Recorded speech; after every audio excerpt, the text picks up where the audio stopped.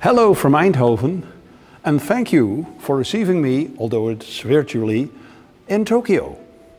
Today I'm going to talk about the urgent need for better artificial kidney technologies.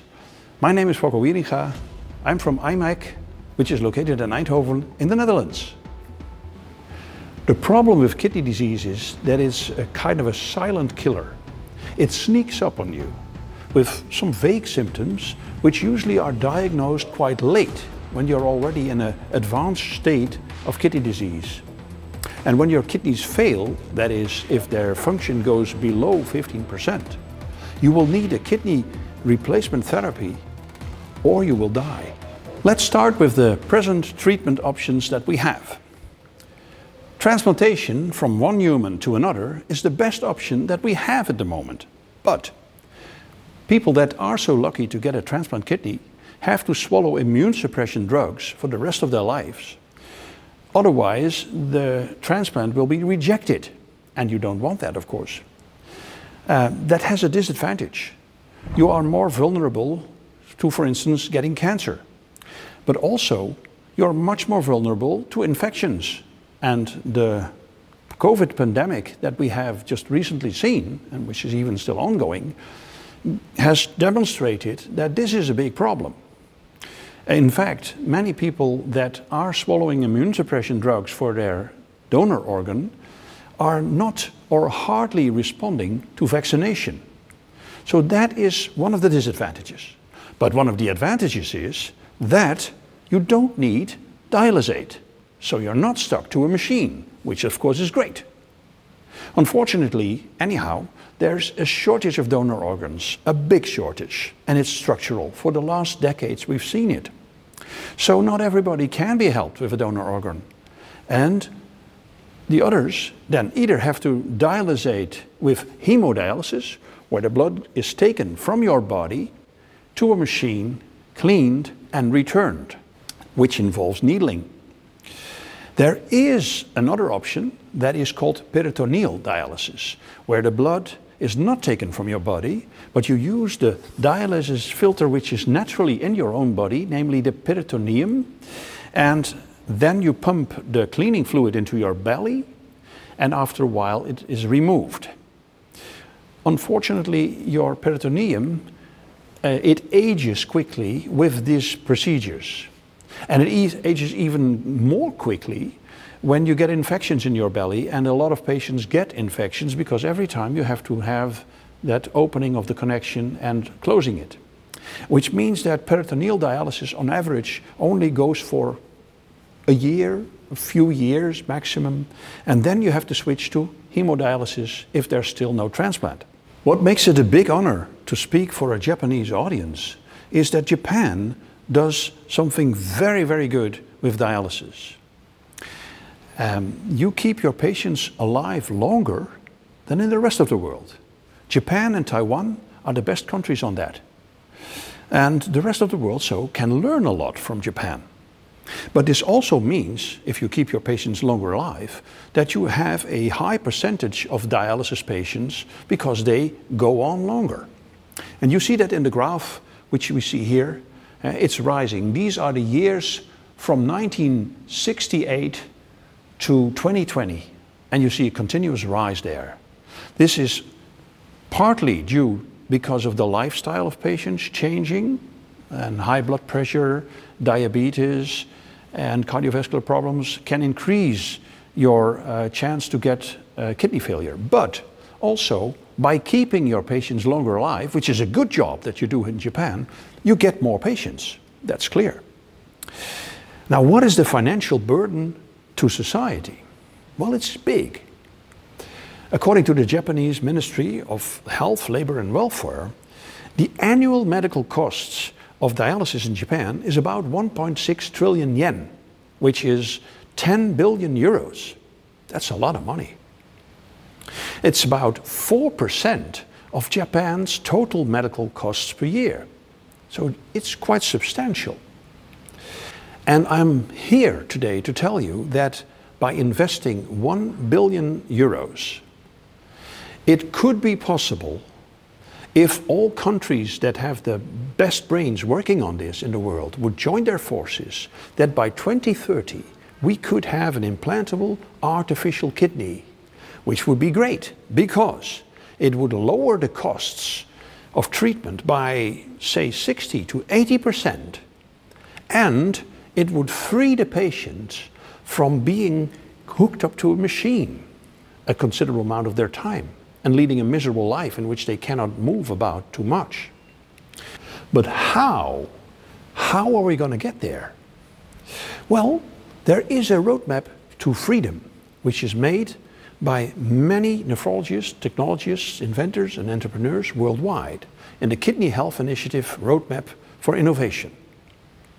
Which brings us from the present situation, stuck in a chair or a bed with a machine connected, to already 2024, an ability to pick up your dialysis machine and travel easily. A hemodialysis machine in a suitcase. It will be done in 2024. But we're not finished then. I told you, we want to go on. By 2030, we could have a 24/7 working artificial implanted kidney if we join forces worldwide. And we need Japan on that because I know you have excellent experts on this. All these improvements will jointly lead to a better quality of life, a much more eco-friendly treatment with less garbage coming from the treatment, and much more cost effectiveness. And that is what we need, because if we go on like this, dialysis simply becomes unsustainable in costs. Hemodialysis started in the Netherlands. In 1945, Dr. Kolff used his home-built machine in the hospital that he worked for the first time successfully on an acute kidney failure patient that awoke from uremic coma and lived many years afterwards after her kidneys had recovered enough to keep the body alive. That was a milestone. It hadn't never been done before. And his doctoral thesis, you can see here, unfortunately, is in Dutch, but it was a world revolution. By 1972, a lot of things had happened. The machines had become a little bit better, and they had been spread around the world. And at that moment, 90% of the dialysis patients that were treated in the United States of America, they treated themselves at home. And the expectation was at that moment, you know, in 10 years dialysis is going to be portable and it's all going to be wonderful. The doctors made big steps. Unfortunately, the business model of dialysis changed from home to in-center dialysis when that was reimbursed easily by the American government. And it was much more profitable to bring the patients to a center and have several patients working with one machine across a day than having one machine per patient at home all the time. And that was a pity, because 50 years later we see there's not much progress fundamentally made.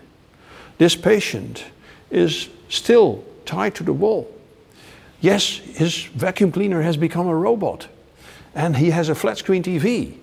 And even his toilet is so smart that it can order new toilet paper which is delivered by a drone automatically. But his machine keeps him still stuck to the wall. So how are we going to change that? Well, the Kidney Health Initiative applies the power of road mapping in the renal scene to improve the technology for kidney replacement therapies. The link in the PDF that you will get at the end will bring you to this roadmap. You can read it yourself. One of the things that I do to get along on that roadmap to improve things for patients is the BiTram project. Last year we won the Kidney X Prize with that. And what is it? Well, the BiTram is a small electronic chip that holds electronics for protein-bound uremic toxins removal and a complete medical monitor with different parameters like ECG, hematocrit, SpO2, bioimpedance spectroscopy and temperature. That chip has also a processor and memory on board, plus wireless charging and communication. And it all fits on this tiny chip. It's so small I can put it on my finger. How does that work? Well, there's an unmet need in hemodialysis at the moment. A hemodialysis machine uses a filter. That filter has tiny holes. Through those holes, it can filter out the toxin, the toxic poisonous substances in the blood. The small ones get easily through. The bigger ones, of course, get a little bit less easy through, but they still fit. But there's also the protein-bound toxins, by themselves small enough to go through the filter. But they are bound 95% of the time to albumin, a very useful protein in your blood. You don't want to lose the albumin. That is not good. But yeah, if then the protein-bound toxins are stuck to the albumin, how do we get rid of it? Well, only the small free fraction in the blood can pass the filter, but that's only 5%.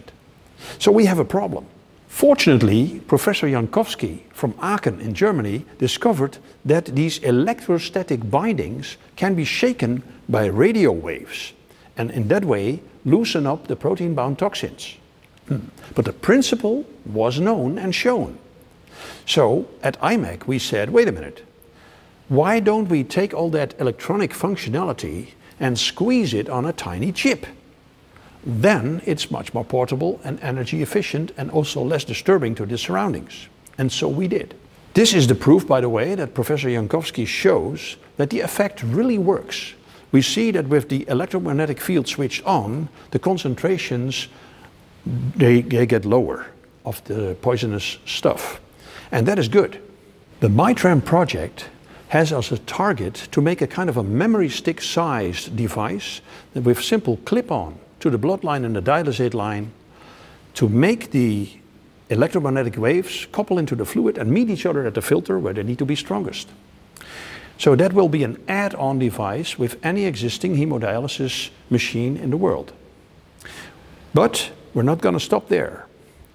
We do this together with the UMC Utrecht, the famous hospital across the world if we look upon dialysis. They help us, and also of course Aachen, where Professor Jankowski comes from, to work on this system. It's still work in progress, but we're working at the moment to find the resonance peaks of the EM waves to couple into the filter. And hopefully we'll get it running in a few years. Now, that was for the status of today, but you also want to have some prediction about the future. Now, the best way to predict the future is to shape it yourself, as a guy from Apple once said. So, together with the American Association of Kidney Patients, the European Association of Kidney Patients has called out the decade of the kidney. At this moment, we see machines, hemodialysis machines, getting simpler and smaller and also more made for home use. These are on the market, the NX Stage machine, the Quanta machine, the Visidia machine and the Tableau. Wonderful machines, finally made for use at home. The only problem is they are so-called single-pass machines. And single-pass machines, they have a disadvantage. You need very pure water to do the dialysis treatments. And one hemodialysis treatment uses this amount of water, this pallet full of water, where only 1/3 of that water will actually see the patient and go through the filter, and 2/3 of that water is not even seeing the patient, it's being thrown away just to make the water pure enough. That's one dialysis treatment. You can imagine if you go 3 times a week for a treatment, you will have 156 pallets per year per patient. That's a huge amount of water. So how can we reduce that huge amount of water per treatment? Well, we can. The next kidney machine that will come on the market in 2024 uses so-called sorbent technology to regenerate the dialysate. It will be reused and purified in between, so that you only need 6 liters of water per treatment, which makes the machine much more portable. And that is very handy. And for instance, for Japan, Professor Nangaku, the president-elect for the next ISN kidney presidency, he formulated already that Japan would be beneficial if they would have a small machine that is much less dependent of infrastructure, because a tsunami or an earthquake can destroy the infrastructure in a region, and including the hemodialysis center. So that would be an interesting aspect for the Japan situation. And this is how the machine looks like in practice. It's not yet on the market. It's going to be CE marked in 2024. But I can already tell you that it fits in a suitcase that is still allowed as hand luggage carry-on in the airplane, which is of course a big advantage, because if I want to go on holiday or for traveling, then I'd like to know that my machine is in the overhead bin above me and that it's not in the belly of the plane, because you never know. I might arrive in Tokyo and my machine might arrive in Toronto. It wouldn't be the first time that things happen like that.